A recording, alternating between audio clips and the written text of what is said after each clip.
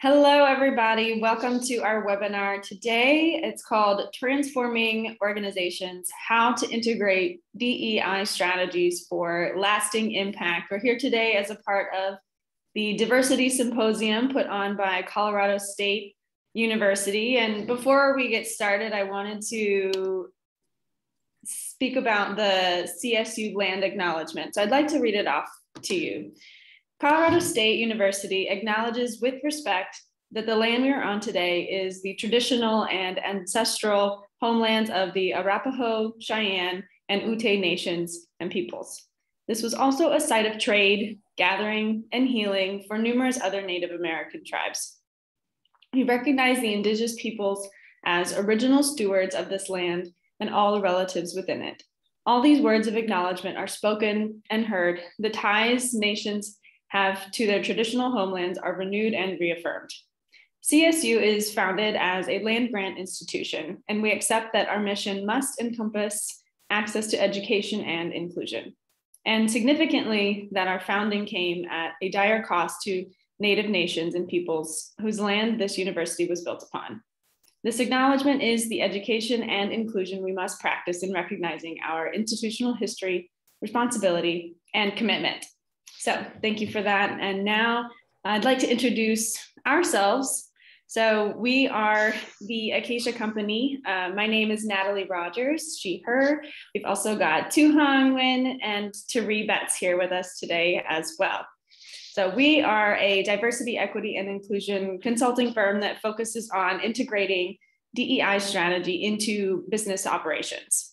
So the three of us have experience around DEI programming, HR, business operations, and business consulting, as well as project management. And we're really looking forward to speaking with you today. So what are you going to learn today? The objectives of today's session are to identify where systemic barriers prevent equitable outcomes in the various spheres of oppression. You'll also practice applying multidimensional systems thinking at the institutional level for your organization. And you'll leave with actionable steps that can be taken right away to start removing oppressive barriers and making positive change from your seat. So let's get started. I want to begin by aligning on a couple of definitions. We talk about DEI a lot, and language is really powerful. So I want to make sure we're all on the same page here. So for the purposes of this session today, this is how we will define diversity, equity, and inclusion. So starting with diversity, what it is. So DEI has been a buzzword and can be interpreted differently, but diversity is probably one of the terms that you're most likely really familiar with. So it refers to the differences and the variations in a group that encompass a variety of identities and experiences. But what it is not is a proxy for race, ability, sexuality, or other characteristics. And it's really important not to use the term diversity or diverse as a proxy for these things. And one thing I want to note too is keeping in mind that a group can be diverse, but a person cannot be diverse. So keep that in mind as we go through today. Next, we've got equity on the list. This one can be a little bit harder of a concept to understand, and it's often equated to equality. There's a common belief that in order to promote fairness, we must prioritize equality, meaning that we provide everyone with the same thing. Equity, however, recognizes that each person doesn't start from the same place, and it's important to allocate the right resources, the exact resources, access, and opportunities needed to reach an equally high outcome of success for all people, regardless of any social or cultural factors. Equity is truly not equality, which is, of course, treating everyone the same with the goal of promoting fairness. The concept of fairness is really only relevant when everyone starts at the same place. So that's really the key difference here between equity and equality. equity is sometimes perceived as unfair by many people because it levels the playing field and allocates resources based on need. But in the end, it's really about the outcomes and about that equal opportunity for success. Okay, so now we've got inclusion, the third one. So inclusion is about valuing and incorporating the perspectives, contributions, needs, and viewpoints of all people. Often people equate inclusion to being invited to a party and being asked to dance, but this is actually a little bit of a limiting view. True inclusion is not just being invited to the party and getting asked to dance, it's also being a part of the creation of the party from the beginning, right? Getting involved, getting the input, actually contributing from the get-go. And it's involves co-creation. That is a key piece here, especially in organizations. This is a really important note, is that inclusion truly is really successful with co-creation. So what it's not, a lot of DEI work necessarily focuses on bringing in various communities, perspectives, and backgrounds, but doesn't always provide those communities the space to co-create. And that's the key. And it's not just an invitation for underrepresented groups to be present in an existing space. So to highlight a little bit of a personal example, a friend of ours recently shared a story with us about their mother who uses a wheelchair in their day-to-day and her experience with inclusive housing. So you may all be familiar with inclusive housing given to different developments and things like this, but they're deemed to be accessible with, to those with different abilities. But the truth is that a lot of these housing developments actually are not inclusive, and they weren't all designed to actually have inclusion in mind. So our friend's mom, for example, went to view her apartment, and the elevator actually that they deemed this apartment to be inclusive housing did not work. And there were stairs leading up to the apartment. There were no wheelchair access. So it wasn't actually truly thought about with the person in mind. Truly the person who needed these things was not centered. So you can't use a wheelchair upstairs to get to the elevator. So, having now these definitions under our belts, I want to kind of bring it now to a couple of statistics that help maybe ground ourselves a little bit in a little bit of the reality, the current state of DE&I in organizations and in institutions. And I just want you to take a second to look at these and read through them. What they demonstrate from my perspective is that there is a lot of opportunity to integrate diversity, equity, and inclusion into organizations. And these statistics are so shocking in so many ways. I mean, if you look at disengaged employees cost $3,400 for every $10,000 in sales, that's a big percentage, and that's a big impact on an organization, whether you're private or public. So diversity, equity, and inclusion truly do have an impact. There are, when we look at how it interacts with institutions, it really does affect all systems. And to give a few examples of these systems that maybe you've seen, right? How does this actually show up? Well, we can look at, for example, if we look at equity, lack of pay transparency resulting in the gender gap being perpetuated. We can look at mobility in pay and leadership. If you look at educational institutions, you can look at who actually gets elevated, who gets tenure, who is getting put into decision-making roles. How do the intersections of age and race and gender play into that, right? If we look at inclusion, we can look at accessibility in coursework, for example, and if you look at higher education, how is the material being presented, and is it accommodating for multiple learning styles? Is it truly centering students? Sometimes, I understand as a facilitator, often it's easy for me to center what makes sense for my style of presenting instead of what does the audience really need from me, right? If we look at diversity, some of these systems that get in the way could be referral programs that incentivize homogenous institutions and organizations. We can look at representation of staff and faculty. Often in higher education, there's a big conversation around students and representation there and diversity there. But what about faculty and staff and the people who are leading the organizations? So we can see that, there's all kinds of systems that really truly are trying to work against diversity, equity, and inclusion. But when we actually put some intention and some focus on those things, the outcomes can be quite impactful and positively impactful. So I want to go here now to a couple of questions, a little bit of space of reflection, just some food for thought. We get asked a lot, how do I start? What do I start with? How do I prioritize different initiatives for my organization? So I want to put your attention to this first bullet, that you can't have diversity without inclusion.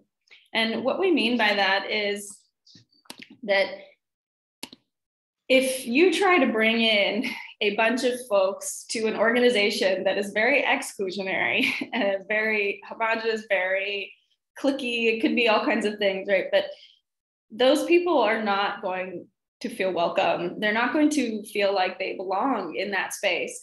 So think about, how do you get, how do you clean up inside the organization internally first and create systems and structures that actually are going to welcome diversity and representation into your organization? And the same goes with equity. If you think about equity, you've got to start with some of these things that really truly set people up for success. The structures, the systems, what does pay look like? What does the hiring process look like? Making sure that we really are being fair and equitable.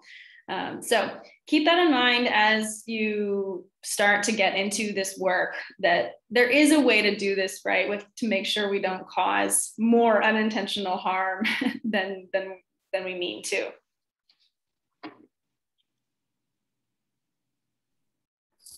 Thanks, Natalie. I'd like to take just a few seconds to read a definition of oppression. When we think about what's against or working against, or the systems at play that are truly a barrier to advancing diversity, equity, and inclusion, some form of oppression is at the root. So we have a definition here by Diane Goodman that says, oppression is a system of advantage and disadvantage based on social group membership. Some groups are advantaged, seen as superior, have greater social power, and receive unearned benefits, while other groups are seen as disadvantaged, seen as inferior, has less social power, and face discrimination and violence. When you think about forms of oppression or various isms, racism, sexism, classism, ableism, it may be difficult to see these issues as sort of an interlocking system operating at various levels. Much of this may stem from the fact that many individuals only see or hear of examples at the interpersonal level of oppression. So think about an individual telling a racist joke or making a homophobic slur. We're going to walk through the various levels of oppression, which will sort of broaden our understanding of how oppression does operate as a system and impacts various areas of our lives, like where we work, where we go to school, how we interact with people day to day.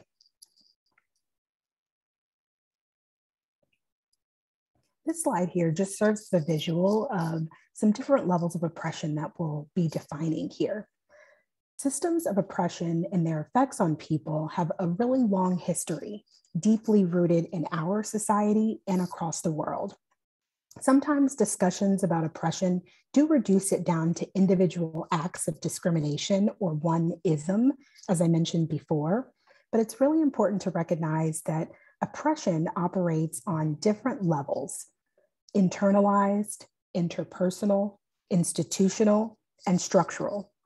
The many isms at the intersections of these levels are often at play simultaneously and have widespread implications on all societal domains, whether it's our education system, our justice system, housing, employment, wealth, and more. So it's important that we understand also that the focus is on the impact or outcomes of oppression versus the intent or the unintended act of an individual actor or institution. We'll talk about the individual levels, which are internalized and interpersonal oppression. And then we'll talk about some systemic levels, which are institutional and structural oppression. So we'll start with internalized. Internalized oppression occurs within individuals. When people are targeted, discriminated against, and oppressed over a long period of time, they often internalize, meaning their internal view of themselves and others in their group reflects the myths and misinformation that society communicates to them about themselves. They unconsciously believe the ideology that oppression perpetuates. An example may be someone not applying to competitive colleges because they don't believe they're good enough. You may think, though, it's fairly reasonable for anyone to believe they aren't good enough for something, whether it's a particular college or a job. We've all faced imposter syndrome. But it's important to interrogate where these messages come from to make someone believe this way. In a lot of cases, internalized oppression is at the root. We'll move on to defining interpersonal oppression, which occurs between individuals. And this is where the individual and systemic levels of oppression sort of intersect between the same social identity groups and other marginalized groups or members of dominant groups. Interpersonal oppression plays out constantly, whether it's conscious or not. And this level of oppression is what we see at play most often throughout the various acts of isms, right? A racist comment, a microaggression towards a person of color, like telling them they're surprisingly articulate. Let's talk a bit about some of the systemic levels. So both institutional and structural oppression are examples of systemic oppression, which exists at the level of institutions, includes things like harmful policies and practices, and it occurs across structures. So think education as a whole in our country, the healthcare system as a whole in our country, transportation, our economy. So these levels of systemic oppression are interconnected and reinforcing over time. So thinking about institutional oppression specifically, it occurs within an institution. These are things reflected in our laws, the legal system, education system, housing, and more. It's sort of a system of visible and invisible barriers that harm marginalized communities and is reinforced by our society. Institutional laws, customs, or practices often produce inequities for particular groups across race, gender, class, and other identities. But it's a really vast and cumulative, multifaceted system that includes both overt and covert discriminatory practices and behaviors. I want to talk about an example in academia, similar to what Natalie pointed out earlier. Think about the lack of representation in faculty, particularly for those tenured or on a tenured track. Tenured positions are extremely important to the institution for a number of reasons. It's a concept closely tied to academic freedom, since the security of tenure allows professors to research and teach any topic, even more controversial ones, and it offers protection. Tenured professors, though, are largely white and male, and would also be the same ones making up departmental tenure committees and historically shaping the expectations and standards required for tenure, thus fueling inequity. If largely white and male professors are the ones able to more freely pursue and share research and knowledge, this points to a larger institutional problem when academic progress is mostly pursued or defined by homogenous groups. And this is just really one example that highlights a power structure within an institutional decision-making process. This sort of issue, though, while occurring within an academic institution, certainly does have a ripple effect on historically excluded groups. And so we'll talk about that in our structural oppression slide. And as I mentioned a bit ago, structural oppression occurs across institutions, society, and cultures as a whole. You can think of it as an entire system of hierarchy and inequity across institutions that adversely impact marginalized groups. It sort of lies underneath and across our society and has multiplicative effects throughout history. Privileged groups are advantaged while oppressed groups experience adverse outcomes. You can think of structural oppression like a big ripple effect. I know I mentioned this earlier, but we do sometimes tend to personalize the argument of oppression. For example, racism, as if people smiled to each other, were polite and nice to each other, and just opened doors for one another, then we'd be fine and racism is over. But this is sort of a message sort of planted intentionally to distract us from institutional responses and structures of racism. And so when we don't tackle things at the systemic level, the less overt things that were a little harder to point out or make sense of, it creates an even bigger ripple effect of inequities that are harming marginalized groups. A couple of examples, you can think about segregation, voter suppression, gerrymandering, redlining. In academia in particular, there are a lot of structural problems that have historically impacted marginalized people. And there's a lot of evidence that racism, for example, has played a key role in the structure and function of academic institutions. It very well impacts what gets researched, what is taught in courses, the methods that are used, the overall culture that negatively impacts marginalized faculty and students. A common sentiment regarding structural oppression specifically is that it's too complicated, too big of an issue to solve. But I just want to point out that it's not an excuse to not do anything about it. Because if no one ever feels sort of the inner call to tackle these larger systemic issues, things will never change. When it comes to systemic level, of course, the barriers are much higher and it's so much more complicated to solve. It's not something that we can solve completely on our own when we talk about systemic levels of oppression within academia, for example. But there's a lot of impact that you can have that can help solve the issue from your seat. So it's important for us to sort of accept the higher barriers that come with this work and think about the individual impact that you can have and acknowledge the systemic oppression that does exist on different levels, often simultaneously. And that way, we can really come together and bring true structural transformation to the systems that we do operate in.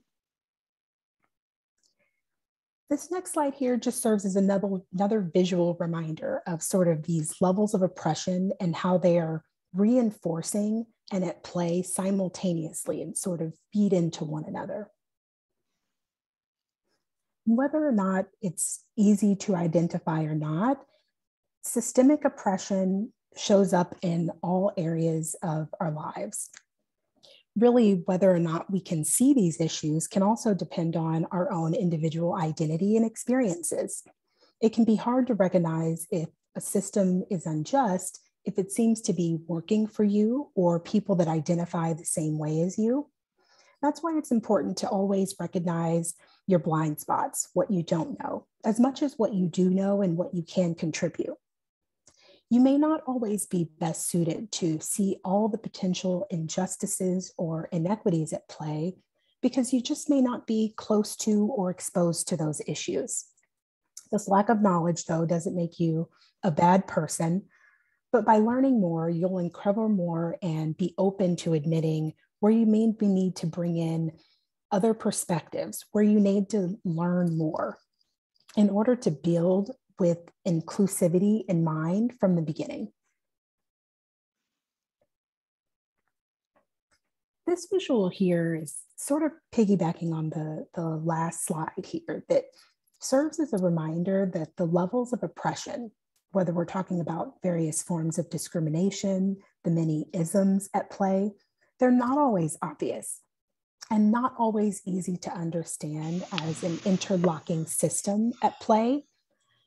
But there are a lot of ways that oppression is already present in our day-to-day lives, whether it's the schools that we go to, as I mentioned, where we work, or how we interact with people. And here's just a couple of reflection statements here. You know, when we do operate within a larger system, it is important to actively consider how we change it.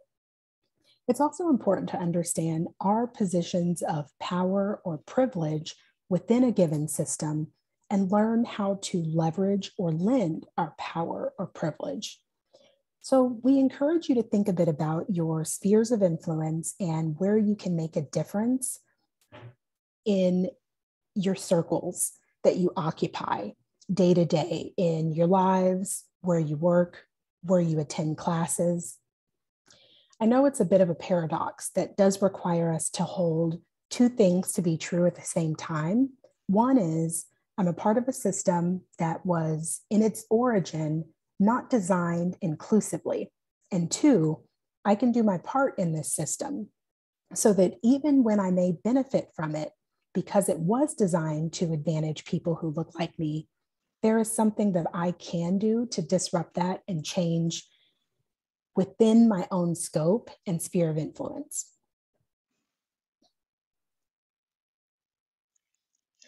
Thank you, TaRea. Yes, so continuing on that note, it's important to recognize that oppression shows up in places that might not be so obvious, and both the private and public institutions that we move throughout. So we mentioned a handful of examples on the university and academic level. Public institutions can also include NGOs and nonprofits, and private institutions like our corporations and businesses. So it's important to remember that no matter public or private, all institutions, all organizations have processes. So a way of selecting, hiring, bringing in folks, you know, on the university level, that means students and faculty alike.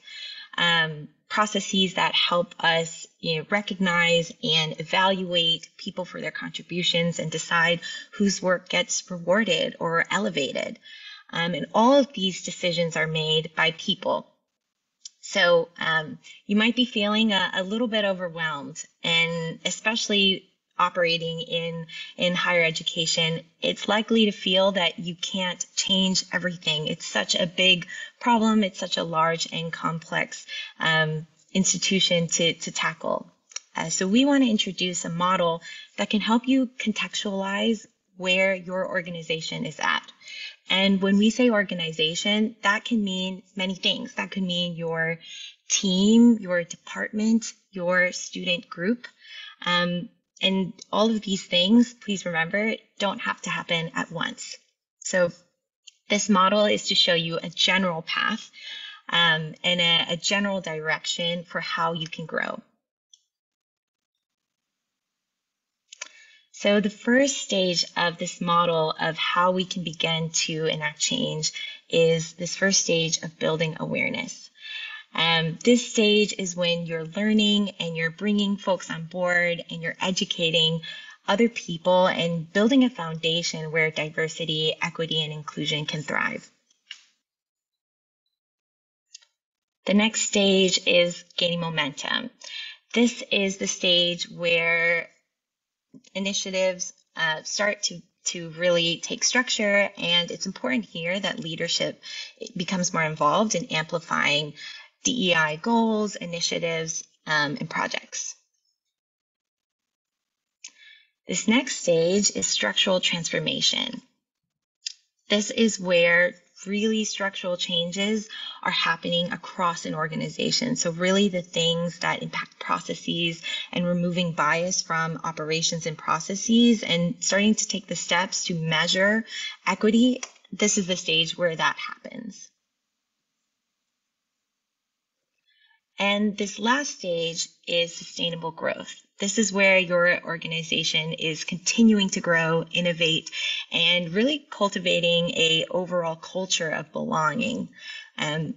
This is the last stage, but it's important to note that this stage is all about continuous growth. So it's important to reevaluate where there are opportunities to improve.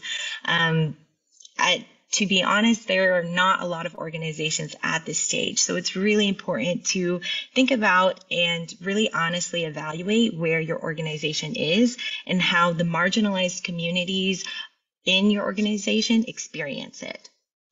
And a quick note here, if you have not yet started in your DEI journey and starting to integrate DEI into your organization, there is a pre-stage where there might not be a lot of activity or very little activity. And that's not necessarily a bad thing. That just means that you can see the path ahead. And at that stage, it's really important to start identifying who are the leaders in your organization who can enact change. It's important to start to gather and organize passionate, dedicated folks.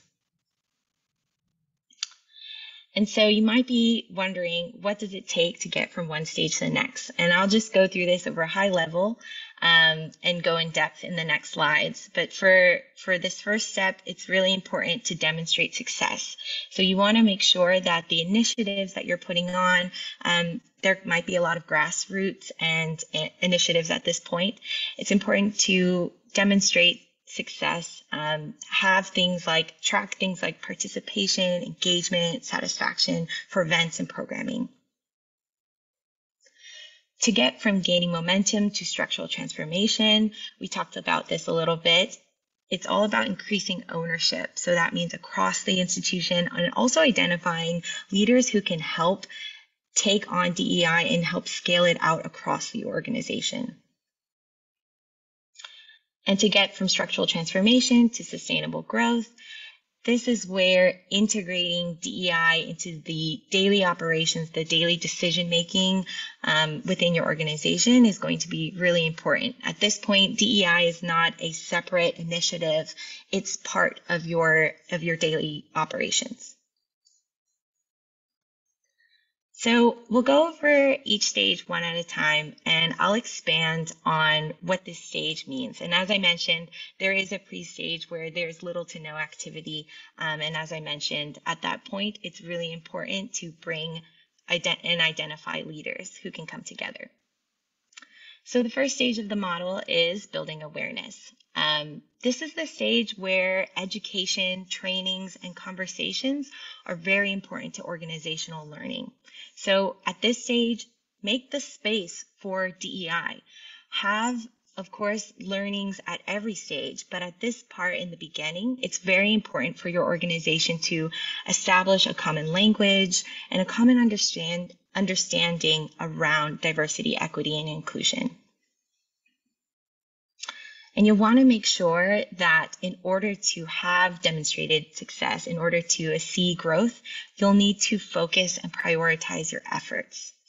And I'll go into more depth at this next point, at this next stage of gaining momentum, because at this stage, it feels really exciting because there are a lot of DEI initiatives happening. And that's why it's so important to start to focus and prioritize, because you're going to want to keep that momentum up, but it's simply not sustainable to do everything at once. So here, start to advocate for more formal structures that give DEI a common direction, a cohesive vision, an aligned plan across your organization, And if you have different grassroots efforts, start to align those and start to help these groups and initiatives get some structure and come together and have a cohesive direction. So you may need to do things like centralized communication, organize your initiatives or programs, secure a formal budget for DEI, incorporate DEI into an organizational mission or vision, creating a strategic plan for DEI. These are the things that really help align folks and create more structure that makes the next stage more possible. And growth is possible at this stage through sponsorship on the leadership level and increased ownership throughout the organization. What that means is you'll really need the power and influence that senior leaders have to be able to take your DEI initiatives across the organization. And then simultaneously, you'll also need to think about how you can increase the ownership of the middle level of leadership within your organization. So at a university, that might be department heads or professors, or different other faculty who leads teams or departments. And so focus on upskilling those folks. Give them the skills and resources they need to disseminate DEI strategy for their team or for their department, and effectively host conversations about DEI. That might mean focusing on their personal buy-in. And that could take a lot of resources and time, but really that is the foundation for DEI integration to scale. So going into the third stage, which is structural transformation. At this part of our model, DEI is a part of your organizational conversation. And it's time for initiatives to not simply tackle one part of your organization, but truly be integrated into decision-making and daily operations throughout. So you'll need to take a comprehensive approach that tackles systemic barriers that may exist for faculty and students alike. At this stage, you'll want to think about how do we make diversity, equity, inclusion relevant to every department or every individual. That could mean something like baking DEI into specific departmental curriculum, requiring professors to think about and apply an anti-oppression or a DEI lens to their lectures. Thinking about ways to make DEI real for folks. So things like vague statements about or missions about inclusive communication become very real. It means defining what does inclusive communication actually look like, and how do folks experience our organization. And growth at this stage is possible by addressing systemic changes. So that means maintaining a culture of transparency and keeping this openness towards feedback and continually improving and growing and hearing how folks experience the organization and taking that in and actioning on that. And this last stage of sustainable growth. At this stage, inclusion, access, belonging, justice, these things become the heart of how your organization operates and becomes vital in how you approach decision making. You've taken steps to balance power throughout the organization in a way that's fair and doesn't exploit or marginalize people.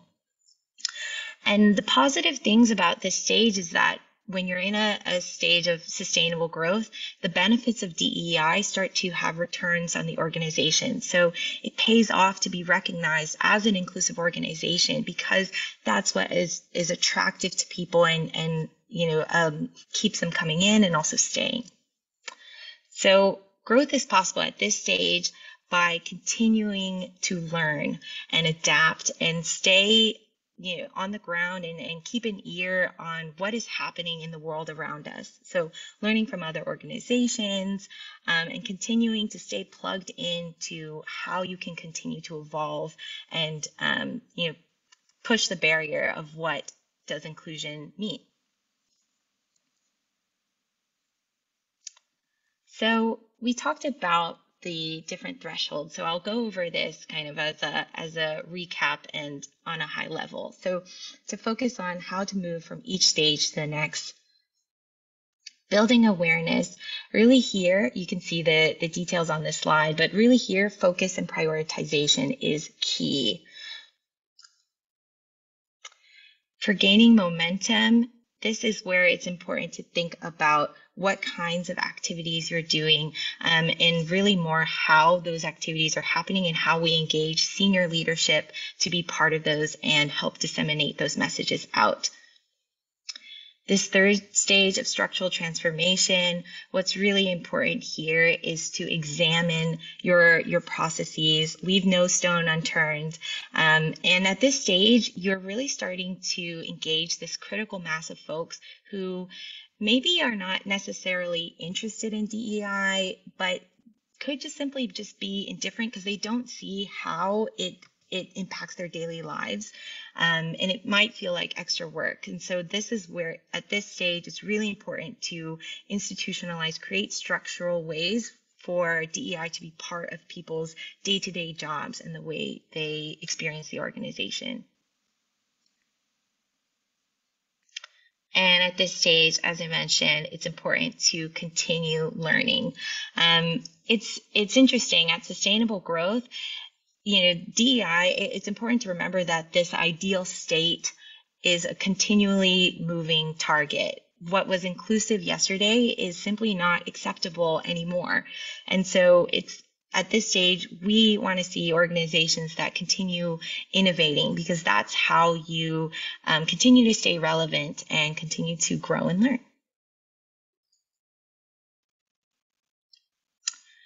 So we have some reflection points to think about. And so the first one is, what are the common pitfalls?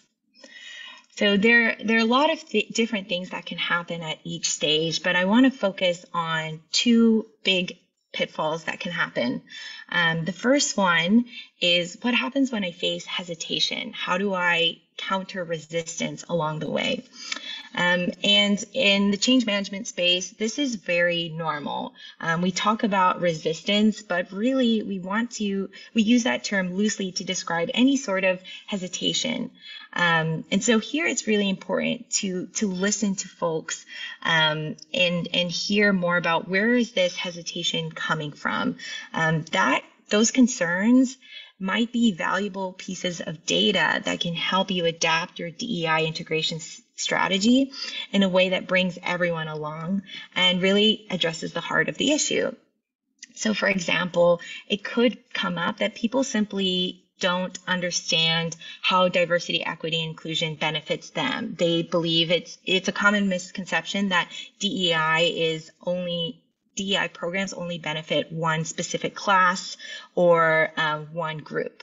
And so there might be a need to do a little bit of myth busting and educate folks that DEI, like the tide that lifts all boats, benefits everyone in the organization. And so these things come up and when you start to listen to what are those points of hesitation for the organization, so you can think about how to address those. And the second common pitfall is accountability structures. So we talk a lot about accountability because it is essential to justice. These two things go hand in hand. But at what part of the model does it make sense to stand up processes for accountability and really structures for accountability if someone, say, violates DEI goals or goes against DEI behaviors that we've defined? What's the consequence? That's important to think about because if there's no consequence, then people won't go along. There's no need to go along with DEI if you don't have to. But then if you introduce it too soon, it could lead to some pushback that might undermine the diversity, equity, and inclusion efforts that you've already made. So we say here that it's really important to work with people's expectations and what they're ready for and thinking about the timing behind when to introduce those accountability structures. Ideally, it's something that does happen in the third stage, but again, listen to your organization and define, bring folks on board and define what accountability is. It's not this gotcha moment trap to catch people who say the wrong thing. But really it's about making sure the space and environment is safe for everyone. And so think about be careful about when you introduce those. And we really see that in that third or fourth stage when you're implementing structural changes. And so something else to keep in mind and reflect on is we just said a lot of information, and so it's important to kind of think about what are the things, if I leave this conversation, that I really need to remember about each stage. What do I need to keep in mind for implementing a DEI integration strategy into my organization and a growth path that makes sense for our reality? So if you remember anything, this first stage is really about creating space for DEI. You're building awareness. You want to make sure there's space for these conversations, and also capacity for folks to talk about these things in a way that doesn't take away from their daily work or and that there's space for them to do these things as part of their jobs. The second stage of gaining momentum, here it's really important to focus and align. Focus your efforts and align between different initiatives to make sure there's a cohesive vision. For structural transformation, leave no stone unturned. Make sure you are examining your processes and really looking at the outcomes. Is your organization producing equitable outcomes? And this last stage, sustainable growth. What to keep in mind is ask yourself this question of what more is possible. If you continually ask yourself this and reflect on this, you'll be an organization that continues to learn and grow.